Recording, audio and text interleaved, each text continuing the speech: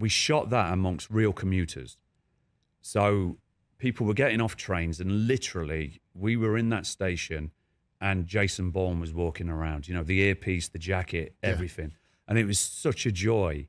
We had a window of like 10 minutes before the public started to realise that that was Matt Damon. I was being shot and collapsing in front of real commuters. So I'd literally be walking through people and then they go, now, and I'd go, you know, and fall down on the floor. Yeah. So commuters would start looking around, go, what's happened to this guy? Yeah. And one woman walked past on one of the takes, screamed, got down on the floor, turned me over and started performing like CPR on me.